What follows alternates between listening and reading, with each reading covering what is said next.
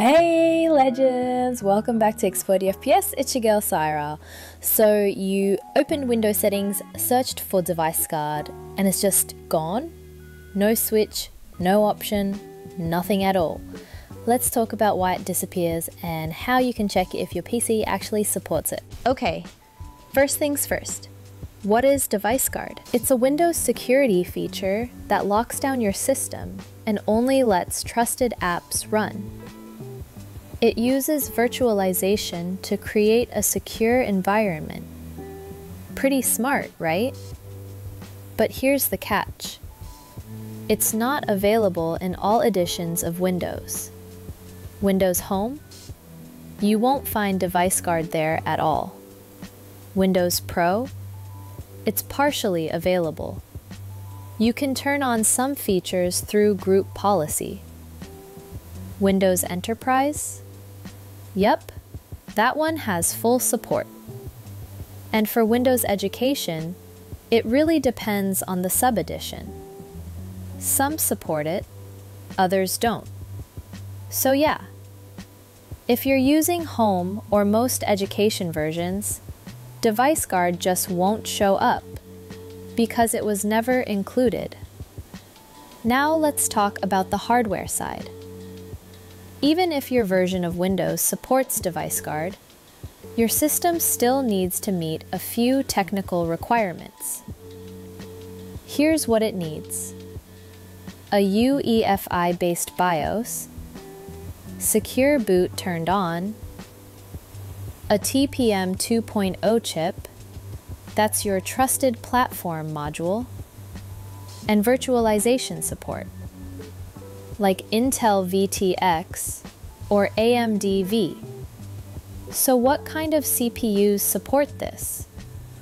If you've got an Intel 6th generation or newer, like Skylake and above, or any AMD Ryzen processor, your system most likely supports everything you need, as long as virtualization is enabled in your BIOS. But if you're on an older processor, or if virtualization is disabled, device guard might stay hidden, even if your edition supports it. Alright, want to check if your system can use device guard? Here's how you do it. Step 1. Click Start, type System Information, and open it. Scroll down until you find Device Guard Properties. If it says something like Virtualization-based security not enabled, you'll need to turn a few things on manually. Now open the Group Policy Editor. Click Start, type gpedit.msc, and press Enter. From there, open Computer Configuration, then look for Administrative Templates. Expand it. Now go into System, and finally open Device Guard.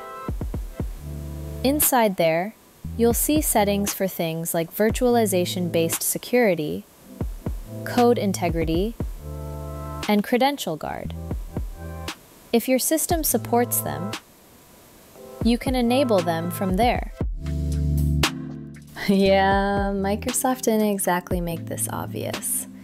It's like a feature that only shows up if your PC passes all the hidden checks. So, now you know why Device Guard might not appear, which Windows editions support it, and how to check if your hardware qualifies. If this helped, hit that like button, subscribe to Xplody FPS, and drop a comment if you want a tutorial on Credential Guard next. Stay sharp, stay safe, and as always, don't trust that random downloads your friend swears is clean. Catch you in the next one. Peace out.